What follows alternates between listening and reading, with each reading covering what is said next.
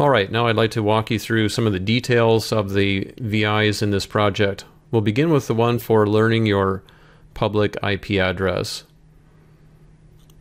Let's do a Control E to access the block diagram.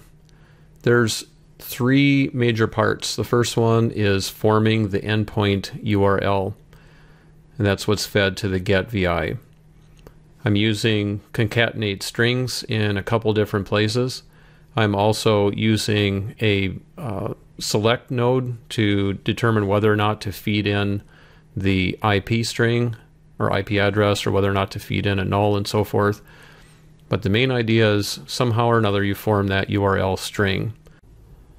Once you have the endpoint URL, you can fetch the web page itself, and that's with the HTTP GET. You can retrieve both the body as well as the returned headers. You typically don't see that information when you're browsing the web, but it is available if you'd like to see it. Third step is parsing the returned JSON string. The parsing is set up by a cluster constant. Let's open up the cluster constant by double-clicking the frame.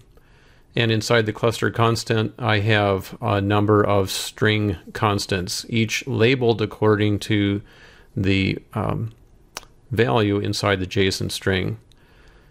The parsing then is handled, and you can then select, using unbundle by name, any one of the elements that you've retrieved from that JSON string.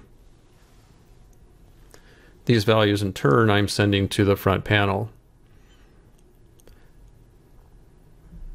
Let's take a look at the specifics of the JSON string again. I'm looking up the web server ipinfo.io. The JSON string from that endpoint URL includes, again, we recognize these from the cluster constant. Each one of these is a string, so we have IP, hostname, city, region, etc. So again, the JSON unflattener reads that JSON string and pulls off the actual values. Let's move on to another example. It has basically the same three parts that we saw earlier, using a little bit different technique for forming the endpoint URL. Using format into string, I give it a string, and I have placeholders for a couple floats and a string. The floats are for latitude and longitude, and the string is for the GeoNames username.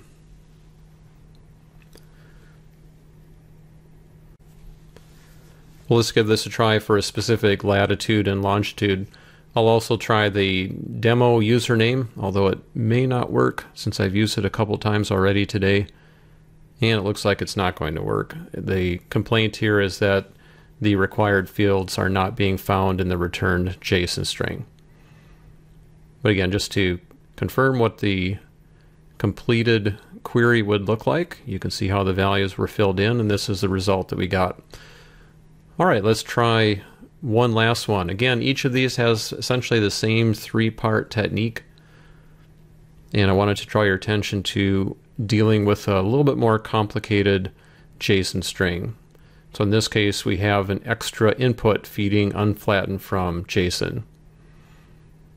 To show you what this is all about, I suggest you take a look at the help page, and in particular this input, which is called the path, gives you the ability to select specific pieces inside the JSON string before you actually attempt to parse it. You may need to study that help page to help you set up a cluster constant for more elaborate JSON strings. To show you what happens if this is not done, it says the cluster element was not found in the JSON string. Now clearly there's a lot going on in here, and what we notice is that we have an array element indicated by the square brackets, and it's called results, and the only other element is status. What we need to do is pull out the contents of that first array element called results. So the first element is element 0, not element 1. Let's give it a try now with this properly connected. And now we're able to correctly extract what we need from that record.